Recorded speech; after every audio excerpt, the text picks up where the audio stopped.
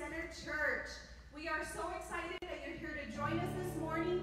We are even more excited that we get to worship the King of Kings and the Lord of Lords, that no matter where you're at right now, physically and spiritually and emotionally, He is with you. Whether you're in your living room, in your bedroom, in your backyard, or just watching anywhere you are at, He is with you, and that's the beauty of Jesus, the beauty of God. Father God, I thank you for this day, Lord. I thank you that your word is yes and amen, no matter where we're at, Father God. And that you just love us, that you're with us, Lord, no matter what we're going through in this place, in this time, in this season, Lord. But you have a bigger plan for us. We pray that you reveal those things to us, Lord, during this season. That we thank you, we worship you, and we honor you, no matter what. In the good and the bad, the highs and the lows, Lord, we choose, Lord, as your children, to worship you and to serve you all the days of our lives. In Jesus' mighty name I pray. Amen. Hallelujah!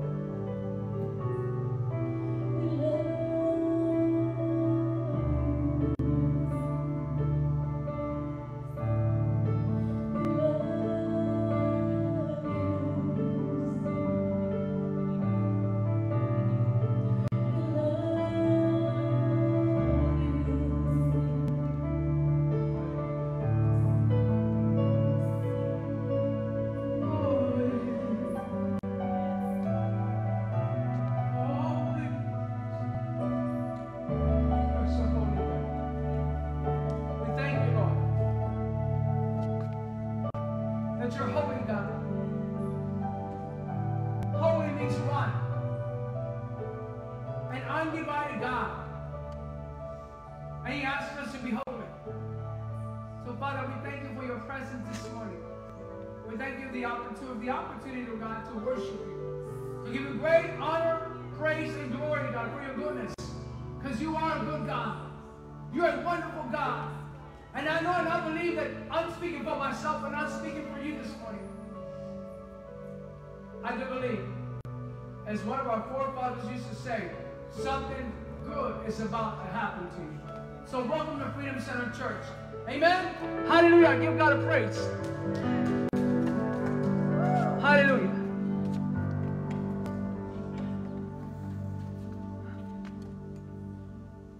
Oh, I don't know, but the presence. It almost makes you just want to stay in the place of worship. Great job, guys. Amazing. We've been on the subject of train. Not train as in a train, choo-choo, but I'm talking about train. I think it is very important. It is very important to live a life that's trained. Trained not for crisis only, but I think it's very evident that it's very important that we must be trained and ready for promotion. Amen. The Bible says in 2 Timothy chapter 4, verse 2, the Bible tells us to be ready in season and to be ready out of season. We must always be ready. Be ready when crisis happens and be ready for promotions about to happen. We need to be ready. Readiness is very important. Readiness for somebody is for somebody that's expecting to be promoted. Readiness for somebody who knows I'm smart, I'm wise, and I'm going to protect my valuables. Amen? Hallelujah. In John 10:10, Jesus himself says, the devil comes to steal, he comes to kill, and he comes to destroy. But Jesus said, I've come to give you life, and I've come to give it to you more abundantly. Jesus did not come just to get us to heaven. It was Jesus who said, I've come not only to bring you to heaven, but I want you to have a life, a maximized life, an abundant life here on earth. It is God's desire that we live an abundant life here on earth. God sent Jesus so that you and I will not be in need, but for us to prosper when we're waiting to go home. Hallelujah. Amen. I want you to go with me to Matthew chapter 9, verse 27. God wants us to maximize our lives. God desires for us to maximize our resources, maximize your life, maximize your potential, maximize your skills. It is very important to maximize this. God wants us to maximize because we understand and He understands that we were built with great potential. Amen? In verse 27, in the NIV today, I'm going to read out of the NIV. It says, as Jesus went on from there, two blind men followed him, calling out, have mercy on us, Son of David. When he had gone indoors, the blind men came to him, and he asked them, do you believe that I'm able to do this? And they said, yes, Lord, they replied. Then he touched their eyes, and he said, according to your faith, let it be done to you. And their sight was restored. And Jesus warned them sternly that no one knows about this. Like I said before, it is God's desire that we learn how to steward. But it is God's desire that we maximize our resources. That we live to our highest potential. Amen. But mainly God wants us to maximize our skills. Amen. And our talent. Good.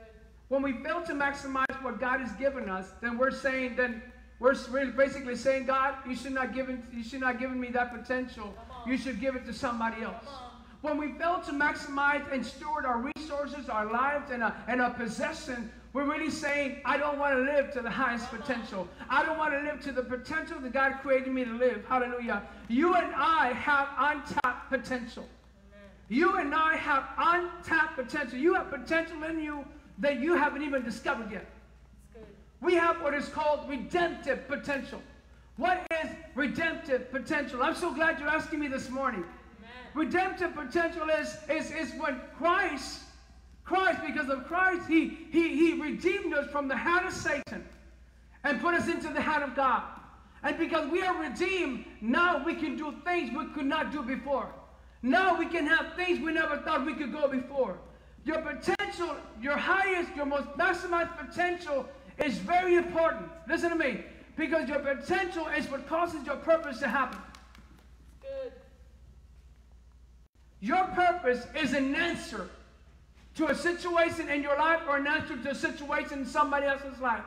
If you're not being an answer to anything, you're not living to your highest maximized potential. God wants us to be good stewards of our lives, our possessions, and our skills. But why? Because what separates extraordinary from ordinary? What is what separates extraordinary from ordinary? And I can sum it in one word. Potential is defined by courage. Having courage.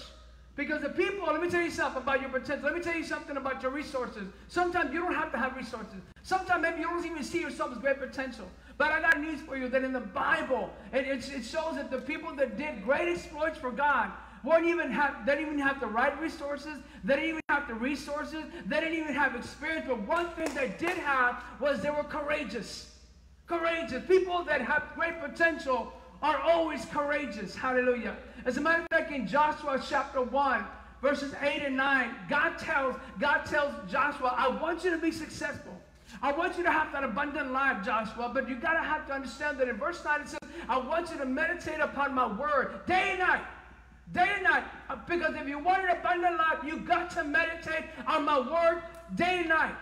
And then he tells them, be strong, be courageous, be strong and be courageous, and do not be afraid. He said, be courageous. God was not telling Joshua, be more anointed. God was not telling Joshua, be gifted. No, because Joshua was already anointed. Joshua was already gifted. You are already anointed. You are already gifted, and that's all you need to know. But see, Joshua was about to step into some very big shoes. He was about to take over Moses' ministry.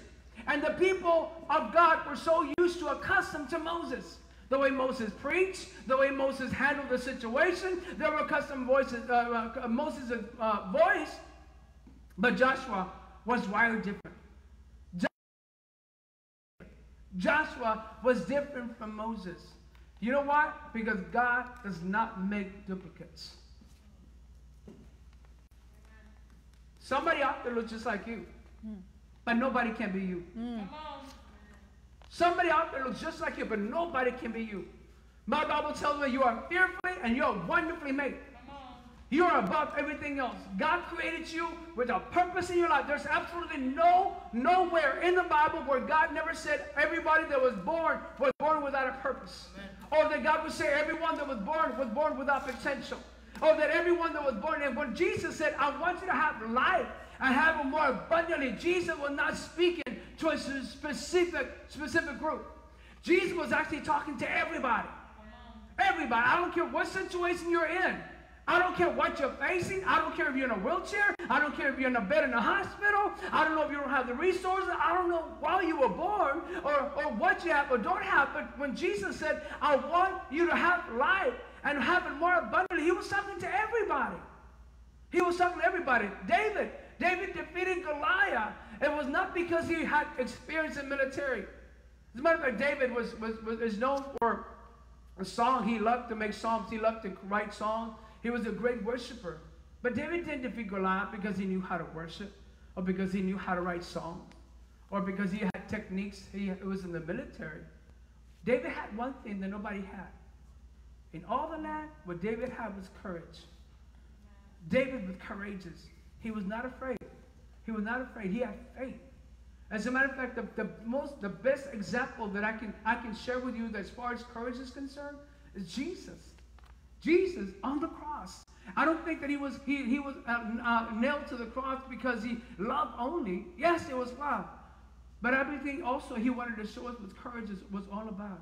Jesus was convinced that God the Father was going to raise him up from the dead. He was so convinced that God would raise him up from the dead that he says, I'm willing to go on the cross. I'm willing to be nailed because I trust God. And let me tell you what courage is all about. Courage is nothing more than one word, faith. Jesus had faith in his daddy. He had faith in God. He said, because I have faith in my Father that if I give my life away, my God is going to bring me back again. That's what you call courage. Courage is faith. Faith, and the Bible said faith without works is what? It's dead. And works without faith is also dead. And if we're ever going to accomplish anything, I'm going to tell you this morning, you need to be courageous.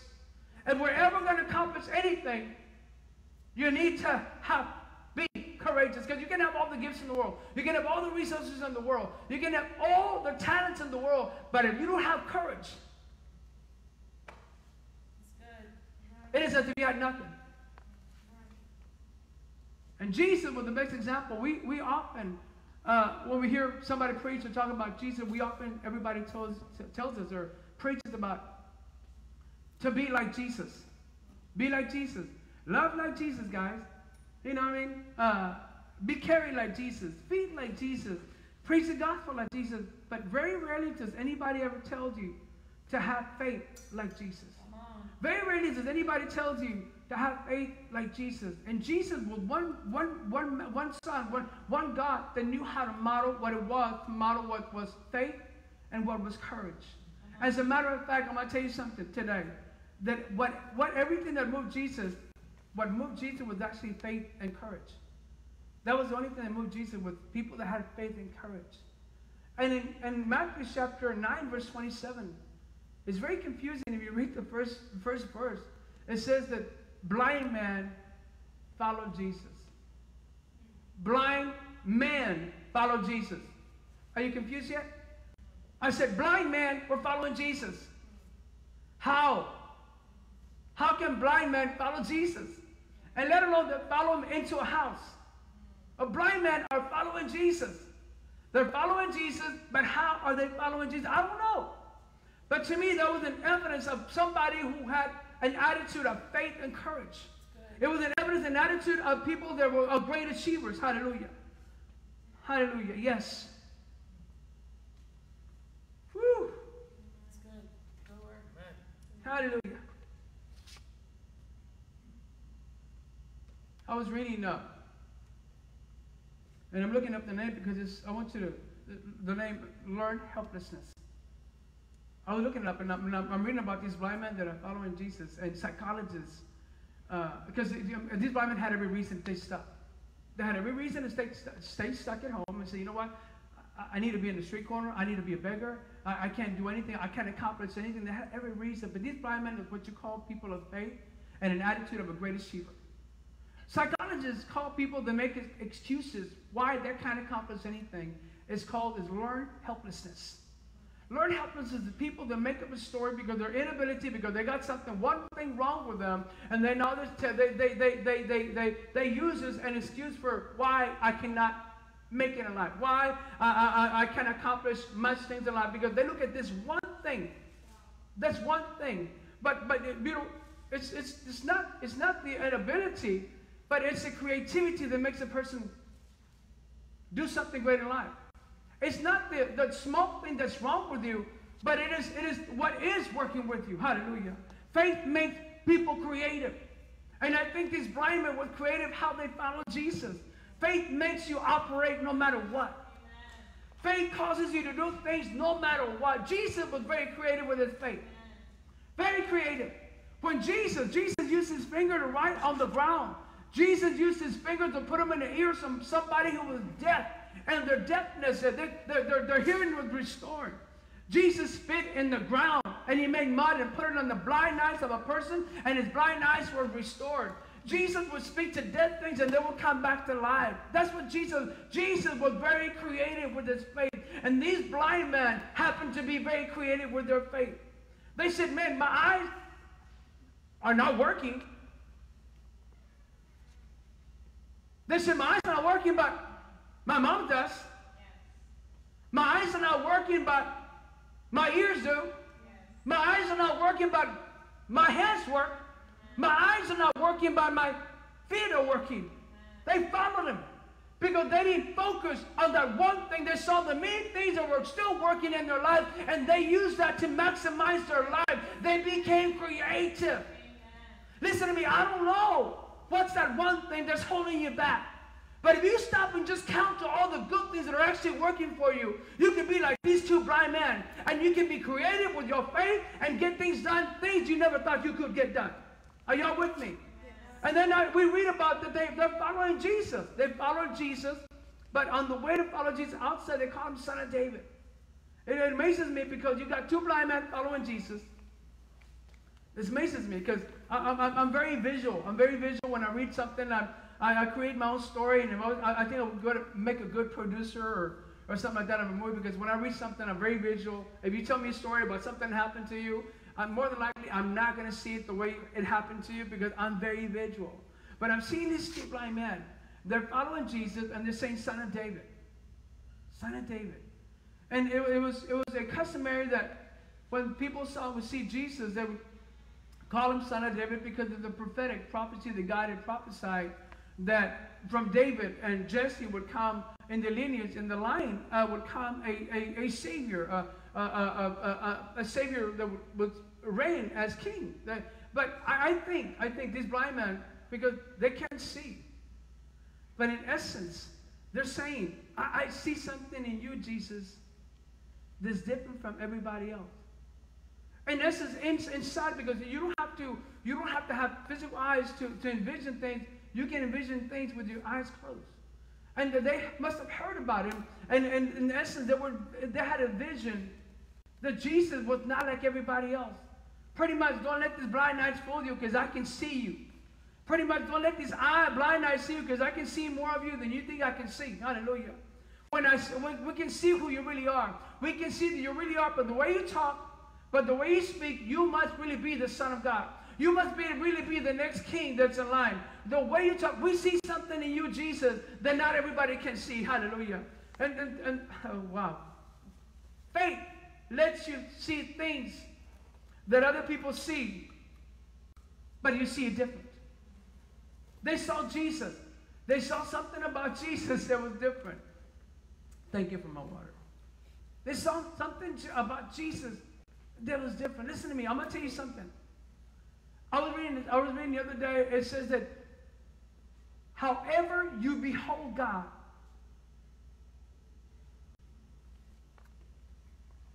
makes him behave towards you. Yeah. Whatever you perceive, you receive. You can never get something right if you're always seeing something wrong. That's good. And in Mark chapter 6, this is a great example. Is Jesus is going to his hometown. He's going to go visit his cousins, his primos, his aunts, the relatives, and the people who grew up with. Jesus is going to his hometown because Jesus wants his hometown to get what he's got. Jesus wanted everybody to have salvation, to know who he was. He wanted everybody to be healed. But the Bible said that he could not heal many. It doesn't say he could not heal any, but he could not heal many. So Jesus is in his hometown, and they saw him and said, oh, this is the carpenter's son. I know who he was. I know this guy. I know this person. I saw him grow up. I know his parents. I know them all. And this is the thing, that if you see a carpenter, you can get your house fixed. Oh, come on, Pastor. But if you see a Christ, you can get your life fixed. Because whatever you see is what you're going to get. Whatever you see is what you got.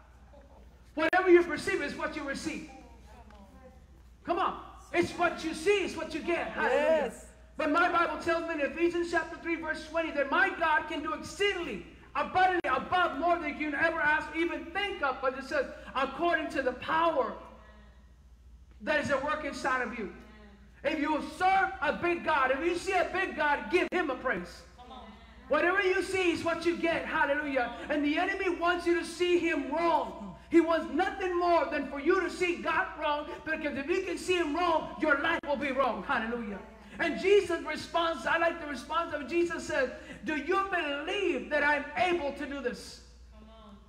Do you believe that I'm able to do this? And to me, God was telling me that when Jesus asked this question, because a question is a form of faith. By the time God asks you a question, it's not for him to know, it's for you to know. Yeah. And he says, do you believe that I'm able to do this? Yeah. In other words, are you following me because you're desperate? Or are you following me because you have faith? Oh, come on. Do you believe, listen to me, that I'm able to do this? Everybody say this. Yes. The same question that God asked Abraham. Abraham and God are having a conversation one time. I wasn't there, but I read about it. And they're having a conversation. And God is telling Abraham, Abraham, Sarah's going to have a baby. And Sarah was eavesdropping in the conversation. In Spanish, we call it orejando. She was orejando. She was eavesdropping in the conversation that Abraham and God were having. And God heard her laugh when God had said that she was going to have a baby. And God turns his attention towards Abraham and tells Abraham, Abraham, is there anything too hard for God? And Jesus is saying, do you believe that I'm able to do this? The fact is this, I know you believe I'm the Son of God. I know you believe that I parted the Red Sea. I know you've heard about me that I raised the dead. I know you heard about me that I fed 4,000. I know you believe you heard about me that I fed 5,000. I know you heard about me that I ministered to a woman who was caught in adultery. I know, but no. I know you know about that, and I know you believe that, but this situation you're going through, do you believe that I can do this right here? Not can it be done, but do you believe this can be done? Right. Hallelujah. And then they said, yes, Lord. Yes, Lord. I was reading it this morning and my shoes almost flew off my legs. It was like, he says, yes, Lord. And if you read this, when they're following Jesus outside, they're calling him Son of David.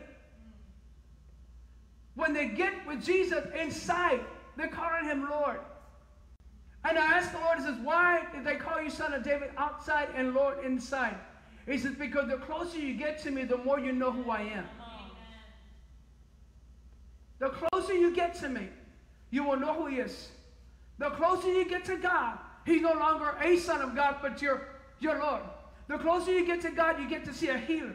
The closer you get to God, you get to see a deliverer. The closer you get to God, you see an open door no man can shut. The closer you get to God, you see a shut door that no man can open. The closer you get to God, you get to see a miracle. The closer you get to God, you get off your sick bed. The closer you get to God, you get to, no matter what you may believe in, the closer you get to God, you'll always call him something different. Even Abraham called him Jehovah.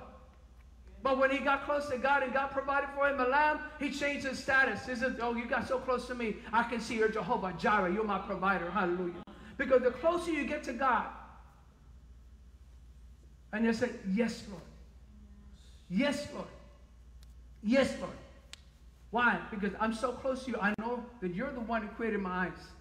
I'm so close to you that I'm going to let you be Lord over my eyes. Be Lord over my situation. Be Lord over me. Be Lord over me. And then Jesus said, well, let it be. Repeat after me. Say, let it be. Let it be. According to your faith. According to your faith. Not according to my power. But let it be according to your faith. In other words, this is scary. Because you're standing in front of Jesus. And then Jesus looks at you. You're asking Jesus for something. And he says, let it be according to your faith. In other words, Jesus is basically saying, if it were not for your faith, you would not get your sight back. If it's not for your faith, no matter how powerful I am, no matter how great of a God I am, my preference is that I want you to be healed. My preference is I want you to be restored. My preference is I want you to rise up. My preference, I want you to make it. My purpose, I want you to be debt-free. But he says, it's all according to your faith. But my preference requires participation. You got to know, do you really want it? Because it's always according to your faith. It's not according to God's power. It's according to our faith. Because God can have all the power and everything we'll ever need. According to your faith, your participation. I'm about to close. Because there's no excuse. If God said, I've come to give you life and give it to you more abundantly, then He means it. And if He come to give you something, it's because it's available. And if it's available, it's because it's yours. We can't be like what psychologists say. Learn helplessness. That we look at that one thing that's wrong with ourselves. And we give ourselves every reason why we can't accomplish anything in life. And the story about this blind man is it's amazing. These guys are blind. They're blind. And they have every reason, more than you and me. More than you and me to a reason to stay stuck on the side of the road and say, you know what, I'm going to be a beggar. You know, that's it. I'm going to stay right here. I've learned how to look at my bad things and allow them to be my handicap. Allow them to hold me back. But watch, according to the writer, Matthew, he says their eyes were restored.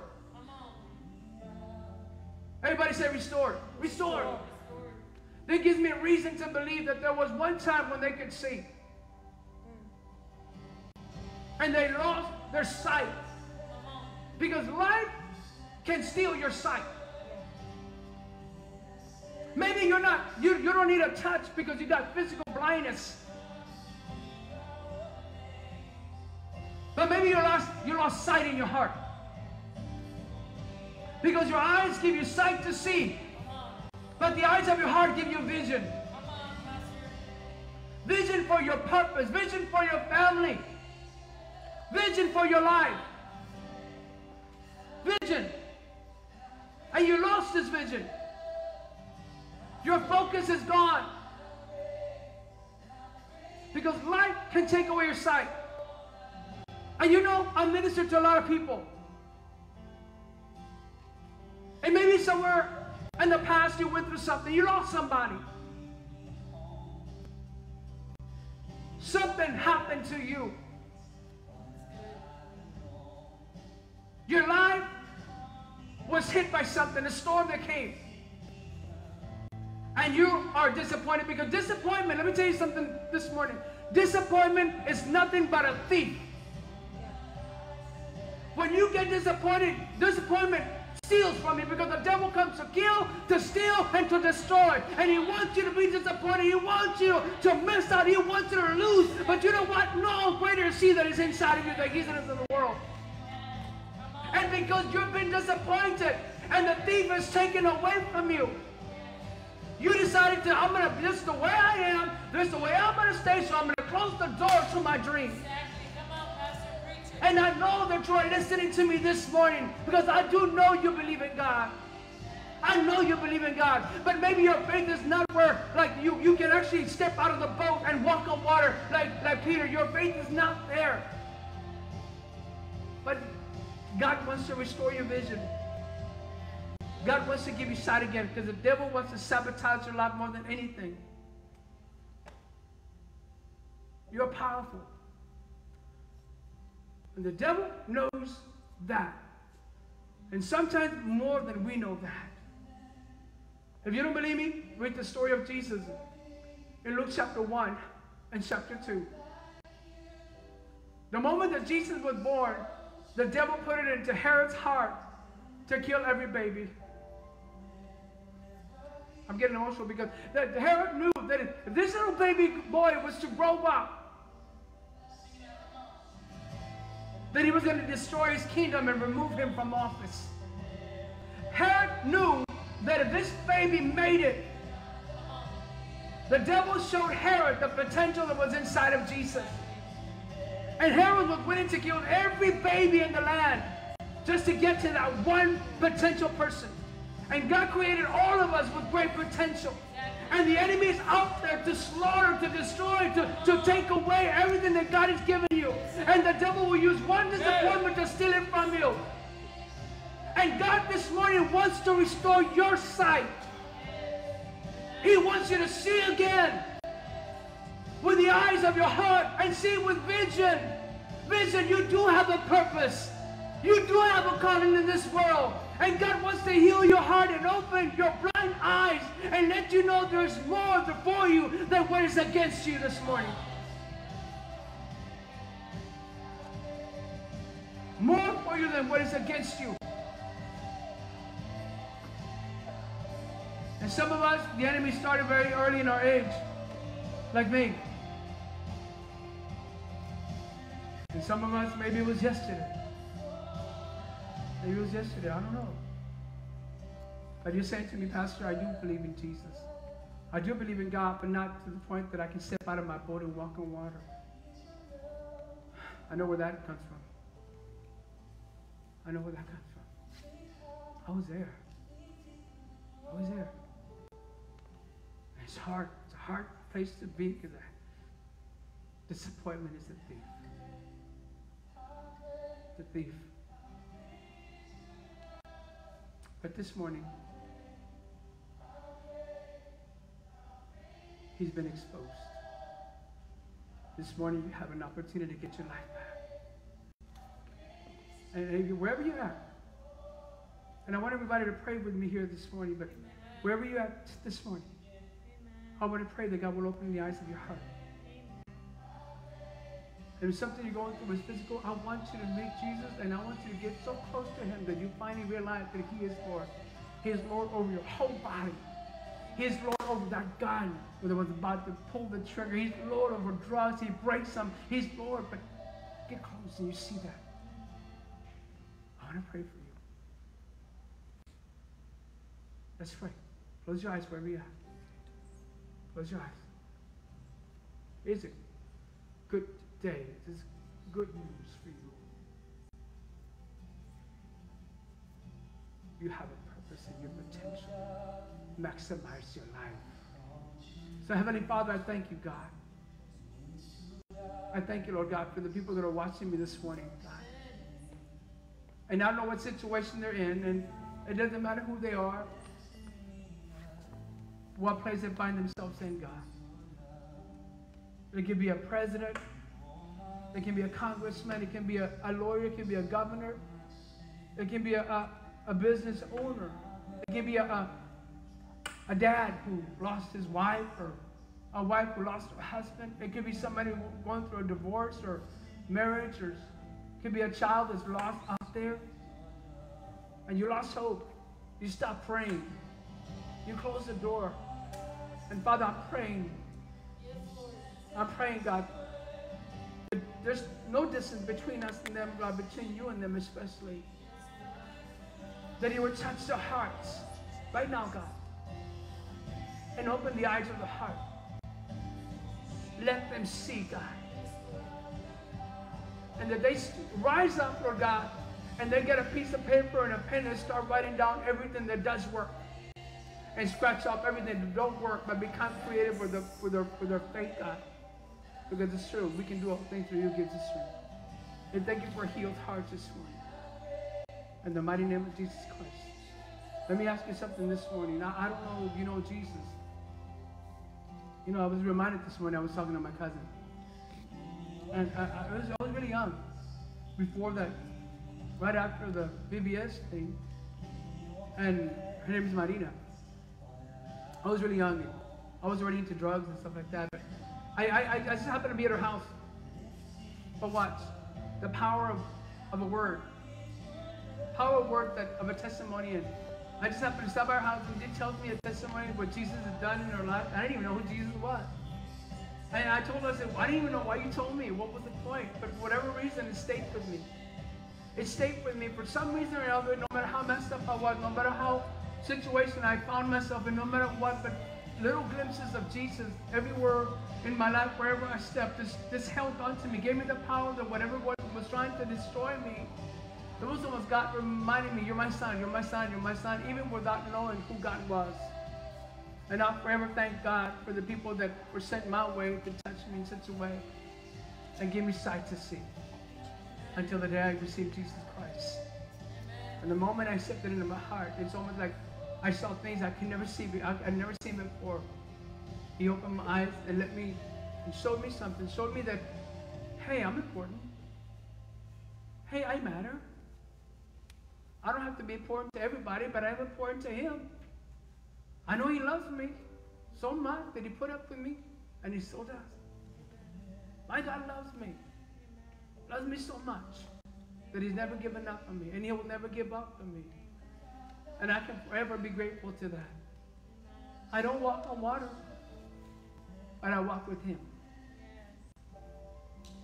If you've never accepted Jesus Christ, I invite you this morning.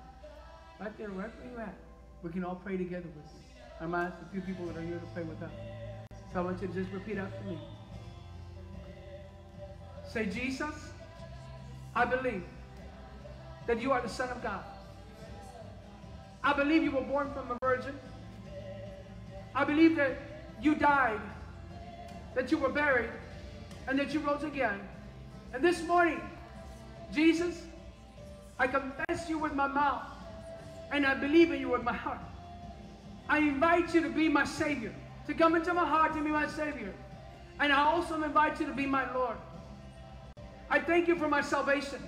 I thank you that your word says old things have passed away. Behold, all things have become new.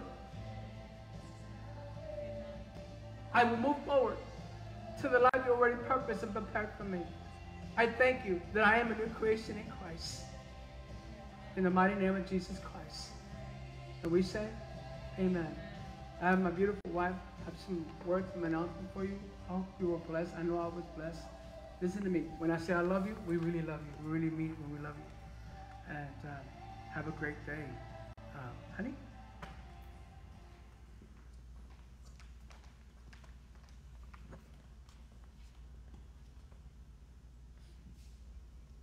Good morning. How is everybody doing today? What an amazing word that we had this morning. Really life-changing, really impactful. And we're so excited that you were able to join us this morning as we worship God together and as we receive from his word today. That was so impactful. Now, we want to give you the opportunity to give this morning, and you might ask yourself, and and I'm going to be very transparent with you, that we've been hearing out there on social media, people making fun of churches when they ask for the tithes and offerings. Let me tell you, Freedom Center Church, where your tithes and offerings go, they go for the rent, they go for the light, they go for the water, they go for the bills before anything else. And what we want is that we want your church to be here when we come back. Amen. When they say, you know what, shelter in place has been lifted, go to your house of worship. We want Freedom Center Church to be full functioning, full going, ready to go for you. Amen. So you have two ways that you can give. You can give through PayPal, and you can go to our website, which is freedomcenterchurch.org, and you can go in there and click, and you give through PayPal. Or now we have the Givelify app. So you can download the app, put in your information, make Freedom Center Church your house of worship, and you can give through there. And let me tell you that what you give, amen, is not only going to impact the RGV, but it's going to impact the nations, amen. Freedom Center Church Africa, Liberia, Freedom Center Church Uganda, and all those places that God is calling us to be at, amen. So let's pray for your giving. Father, I just thank you, Lord God, for the giving of the tithes and offerings this morning. We thank you, Father, that we will be faithful stewards of your word. What is giving into this ministry, Lord God, in the name of Jesus, we dedicate it to you.